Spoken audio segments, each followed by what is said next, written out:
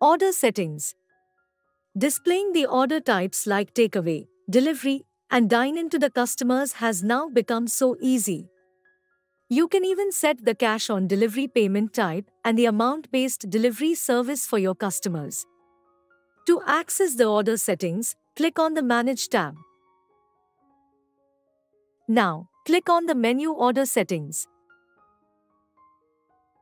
Click on the switch control to enable or disable the features takeaway, delivery, dine-in, and cash on delivery.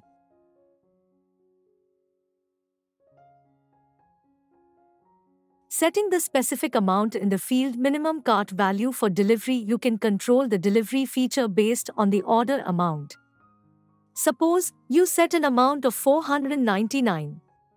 Now, customers can place the order with the delivery type only when their order amount is equal to or greater than $499.